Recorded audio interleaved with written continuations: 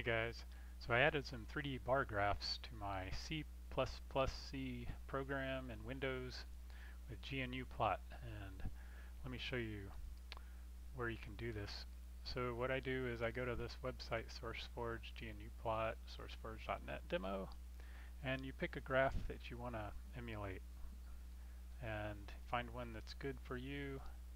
I chose 3D box graphs, this one, and I scrolled down to the bottom and found this one that I liked.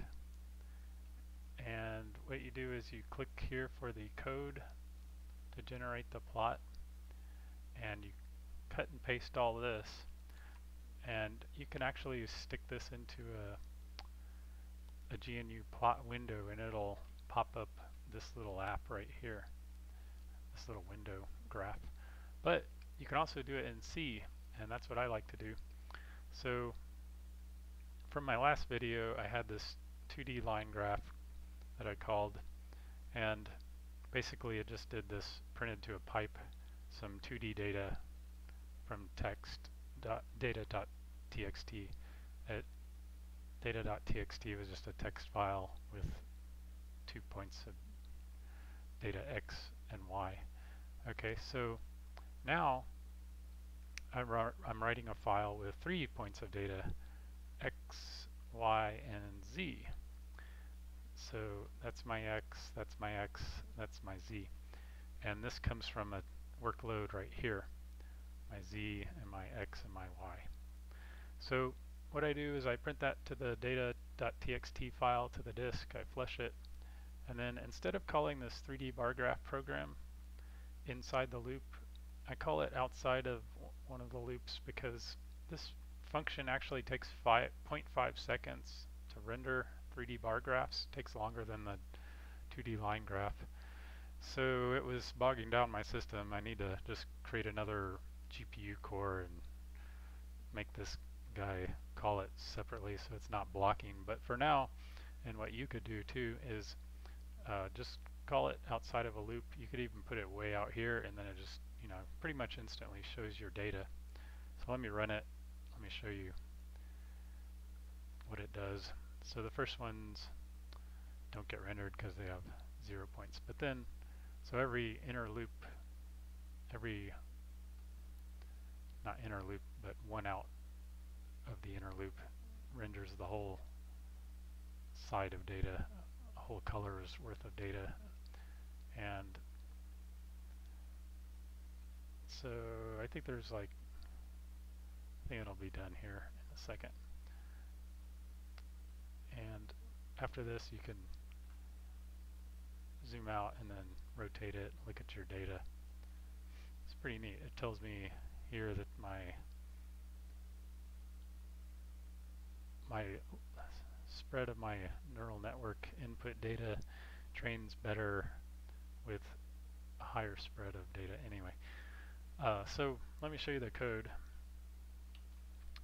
And over here is what I cut and pasted from that website I showed you earlier. So this function here calls to this function here, and I just cut and pasted this guy right here, all this.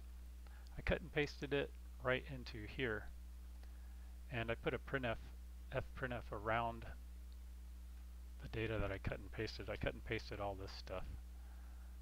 Okay, and now I'm printing this information to the pipe, the GNU pipe that I set up. And I also added some code that I don't need to recall this every time. It saves a little bit of runtime. This is just initialization of your GNU for setting the box width, box height, the style of the boxes that are rendered, stuff like that. Trial and error. You can kind of tell what you need every time. What I needed every time was the color. This color is based on an x coordinate, and the splot is for 3D. This just grabs from data text, data.txt, the file with x, y, z, x, y, and z, and a color. This color just $1 means whatever in column 1 of your text file, same as this. $3 I'm not using. I kind of changed it on. That's for Z. I didn't end up using it. The original file doesn't have Z in this parameter. But let's see. I'll be sure to close the quote over here. What else? So this is a little for loop. It goes, and I'm not actually using this. The old code used it. You can look at the old code. It kind of munged. The old code, it didn't really have a separate X, Y, and Z for every point. It had X's in the left column, and the Y's was a derivation of, I don't know, it's kind of hacky. It used this candlesticks.dat file, which was in this directory. You could take a look at it. But I just redid all of it and simply put 1, 2, and 3 for X, Y, and Z. So that was easy. And then it prints, it does the graph every time it pops out of one of the loops. So here's the inner loop. When I had this inside the inner loop right there, it just took 150 seconds to run the whole thing. Here it takes only 17 seconds, and if I put this outside of the outer loop, it takes only like 5 seconds, including all the workload. So it takes half a second, I calculated, for each call. I guess the 3D bar graphs just aren't optimized like the 2D line graphs, or there's just more rendering. It really shouldn't take that long. I guess GNUPlot isn't really optimized. It shouldn't take that long even for 3D bar graphs as far as I'm concerned. So something's a little slow in there. But you know what you could do, like I said, you could create a multi-layer or multi-path parallel processing thread to just go off and render this on another core. But you know, it's easy to get this thing running. It just doesn't take a lot of code to stuff all the data from the website in one of these. Now you can grab all kinds of cool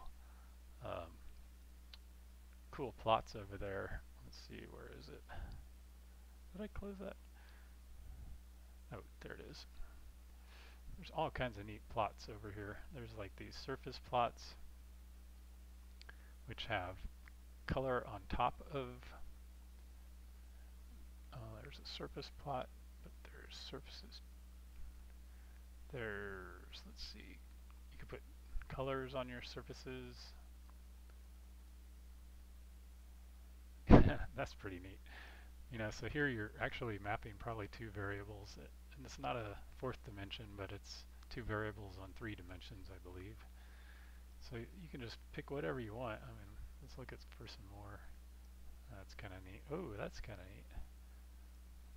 So, and those will run really fast, I believe.